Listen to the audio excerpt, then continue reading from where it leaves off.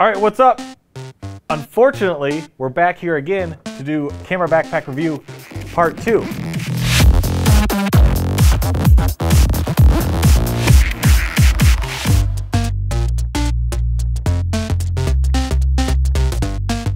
Last year, we reviewed 5 or 6 camera bags to replace my Lowepro Pro Trekker 350 or 450 or whatever it was, and that had lasted me at least 6 or 7 years of hardcore travel. When it finally wore out and the bag was discontinued, we replaced it with the Whistler 450 AW after testing a number of bags. Unfortunately, after only 8 months of travel and less than 150,000 airline miles, the shoulder strap stitching has failed and it is only being held on by 1 or 2 stitches. You can start to see on the other shoulder harness that it's starting to do the same thing there. My buddy Alex Tabagsta, Alex Tabagska, who's really big into stitching and making bags, advised me that this stitching is of poor quality. So this bag, unfortunately, has to be retired at this point. Now, to make matters worse, we sent a photo in along with our receipt to Lowepro to ask if they would warranty the bag, either replacement or repair for this bag. Lowepro unfortunately declined us because we had purchased the bag from Amazon. First of all, I want to point out that it took us at least 3 to 4 tries to even get them to respond, which has not been my experience in the past. And when they finally did, we had the following reply. Hello, Matt. Calumet on Amazon, aka CNA Marketing, aka CNA Global, is not an authorized dealer and does not get product from us. They deal in gray market and possibly counterfeit goods. We have no way of knowing where these goods came from or what condition they are sold in. If the bag is a counterfeit bag, I certainly feel bad for Lowepro because nobody should be violating trademark in making counterfeit bags of lower quality. I don't believe it's a counterfeit bag. It may be a gray market bag. I certainly sympathize with Lowepro if that's the case. But I do believe it was a bag made by Lowepro and it is of inferior quality or at least had some manufacturing defect or at the very least wasn't designed to carry 50 to 60 pounds for 8 months. So we've got a number of other bags to try. First up, we have the F-Stop Ajna, which I tried to get last year, if you remember, and instead we went with the Lotus because the Ajna was out of stock. At the time I made a commentary on F-Stop being a horrible company and doing a really poor job of delivering products on time. Unfortunately, ordering from F-Stop's a fucking nightmare. I will say, as of February 2018, ordering this was a superb process. I ordered it, they shipped it, and it was delivered in 3 to 5 days, like any reputable, regular company would do. So we have an F-Stop Ajna. We have a Mindshift First Light 30 liter. We also have the First Light 40 liter and the Mindshift Backlight 36 liter, which sizing wise is right in between those two. And these are the ones I'm most excited about. My buddy Will Rogie has an Ajna that he's really happy with, and he's always out there keeping drifting fun and having a great time, so I really wanted to try this bag out. The size I really like. It's like just barely big enough, which is what I want. I don't want a bag that's too big that has more bulk than I need. I have a Pro insert in right now, I believe. I've got the lid folded back. It's tethered in here. But when you fold the backpack lid, it catches the lid of the insert, makes it somewhat hard to zip. You have this dead space that's in top of the insert and on the sides of the insert. And you're basically just adding weight by having a double fabric system. I know some people would completely disagree with me, and I understand where they're coming from, but for my specific usage, I would prefer to not have the insert system and do away with a couple ounces. Everything is well constructed, like it feels like a really nice bag. Up here, at least not in the strapping and the harness system, but up here it feels like a good bag. You've got nice chunky zippers that feel like they're gonna last. There's good zippers inside, good netting, everything feels really well stitched.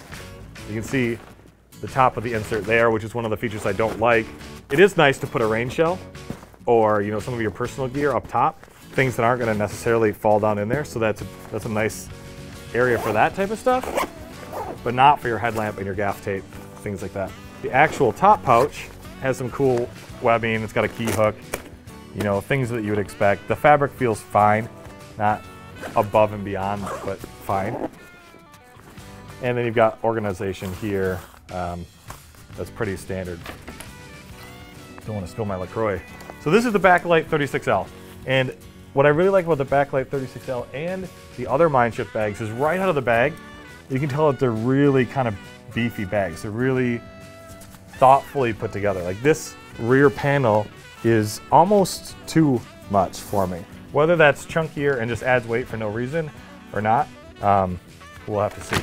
I like the inside. I like the back panel.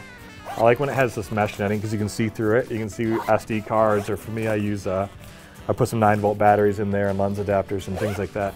The inner liner in these, the actual dividers are way thinner than some of the other bags. I don't think that that means that they're lower quality, but there is definitely less padding on some of these between the actual dividing areas.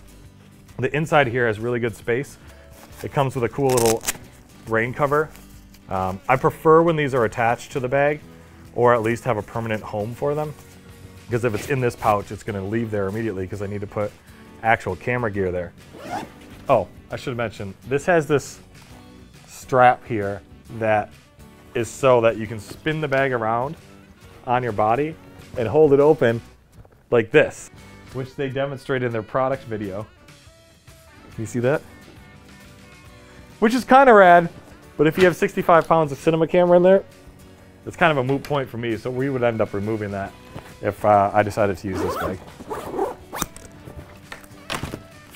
The front panel, really nice. You've got good room for personal gear here in the front, so you can put like a rain shell, snacks right there in the front, or whatever else you want.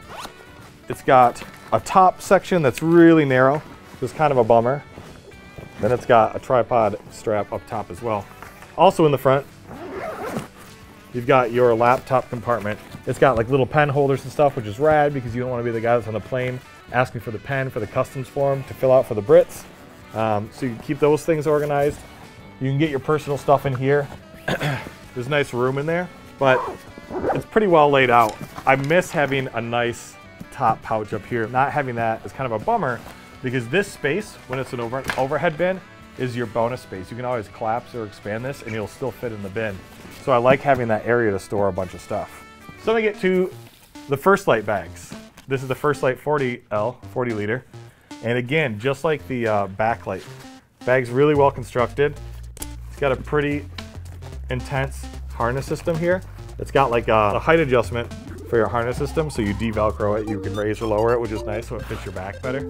It's also got front pouch, personal gear, bigger front pouch, more personal gear, and the big main pouch. So this is a big, big bag. You can see it there. Huge main pouch, lots of nice zipper pouches on the inside flap, which I really like. The same sort of liner divider system, which is thinner, like these nice laminated panels that are thin. That sounds dumb. These two are front opening bags, so you access your camera equipment through the front. The thing I don't like about that, obviously, the first thing, is in order to get to your equipment, you have to put your shoulder straps in the mud, or the cow patties of France, or wherever it is you are. If you do have a zipper that fails, which happens, you could potentially yard sale all of your gear across the airport. Or if somebody doesn't zip your bag up, you grab it and swing it up into a van. You just yard sale all your gear. Or you're on the Vaporetto floating boat taxi thing in Venice. Some dude can sneak up behind you and peel your bag open when you're not looking and steal your Epic W helium body. Then you're out 30 grand and you're super bummed out. Other than that, you know, that's kind of a design choice. It's kind of a personal thing. The bag is really well put together. You have side pouches, expansion panels built into them, so you could really pump these out with like a mid layer, a nice shell or something. And it's got rad handles both on the top and the side, like really beefy handles. So if you're hoisting this up into an overhead bin or into the back of a van or some pickup truck, and the 36L is basically the exact same bag, just smaller. But they're really well put together bags. I really like them. I just don't know if I want a front opening bag. Let's just double check the weight of all these guys. We have our scale here, and onto the scale. 7 pounds, 10 ounces. So let's check the 40, which is a bigger bag. 6 pounds, 4.2 ounces. So over a pound less than the Whistler 450, and it's definitely a larger bag. Probably close to an inch wider. F-stop Ajna with the Pro ICU inside. 5 pounds, 6 ounces. And last, the Backlight 36L. Really like this bag. Feels lighter. 5 pounds, 0.2 ounces. And from a physical size standpoint, the Backlight is really close to the Whistler 450. It doesn't have this top pouch. All the volume is on the inside. But looking at the two, they're relatively close in size. I believe the Backlight has a little bit more internal volume, but it's almost 2 pounds less, which is really nice. I would like to have 2 pounds less on my back. So now the biggest question with all these bags is whether or not they fit in the overhead bin. The reason you have a carry-on bag is so that you can keep your important, expensive equipment with you on your person, or your batteries with you because you can't check them. It needs to fit in the overhead bin. It's the absolute most important thing of any backpack. I've been removed from flights for refusing to gate check my bag, even though I know it fits. But how do we double check that? Let me introduce you to the specialty field production EMB 145 bag sizer bin. We built this out of 80/20 and cardboard, and it mimics an EMB 145 overhead bin almost exactly. We've got a flip up panel specifically for camera, but this allows us to double check all of our bin sizing and make sure that whatever we're carrying on does in fact fit in the bin. This way, when the gate agent tells you it doesn't fit, you can tell her, guess what, chick? You're wrong. Go back to high school, try again. First up, the F-stop Ajna into the bin.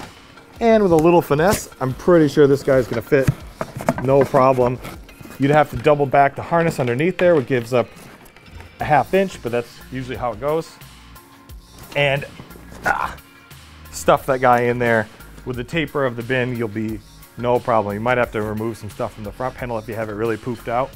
But the F-stop Ajna most certainly fits in the EMB 145 overhead bin, and also would fit in the COG 700, which is a little bit bigger. Backlight 36L. One thing that's nice about this is the way their harness is hinged. It doesn't have a ton of memory here, and it actually came out of the box rolled up like this on the front. So you can actually get that harness out of the way, which gives you an extra 1/2 inch, maybe even an inch of depth. So let's take a look. It's going to be close. Keep in mind the guy next to you is waiting for you to sit down. Grandma's back there too, holding everyone up because you're the first person on the plane. If you're not the first person on the plane, you're doing it wrong. Get that bin in there. And there we go. Door comes up like this. This is green tape is the front of our door. It does have a taper on the EMB 145.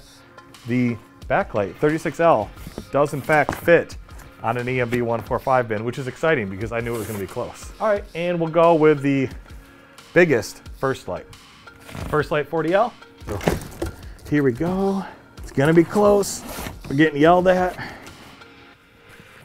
Bringing the Stroop waffles. And that's close. So when you bring that door up and it slides up, depending on how you have this harness, if you have it underneath the bag, we're probably going to be out of vertical room. If you have it in front of the bag, you're probably going to be squeezing the door on that. It's going to be tight, but I think overall, as long as you don't have too much stuff poofed out, it's going to fit. All 4 of these bags certainly fit in the 145 bin. So then it comes down to a matter of, does it fit the equipment and does it have the features that you want, the more the personal preference stuff. Of all these bags, I don't know which one I'm going to keep. The Lowepro, I was really happy with, but it failed on me, and I feel like Lowepro left us hanging. The F-stop, I feel like is really well put together, except the back panel and the harness, I think kind of sucks, and I hate the insert system because you're losing volume. The Mindshift, really nice bag. I feel like it's really well constructed, has a ton of volume for the weight. It's lighter than the Lowepro, but I hate that it doesn't have a top pouch on it, a big top pouch. And the First Lights, again, really well constructed. I hate the missing top pouch, and I'm not sure I want a front opening bag. Update. Lowepro just replied to my Instagram post and said, if you purchase from Amazon, customer service should have referred you back to Amazon for the warranty. I checked the location of the fail with a bag here in the office and spoke with our design team. That should not have failed on you. Have you contacted Amazon? I have contacted Amazon. They say it's Lowepro's problem. Lowepro says it's Amazon's problem. They have a lifetime warranty on the bag, so I would consider it to be Lowepro's problem. So I'm gonna send it back to Amazon, and I don't know. We'll have to find out.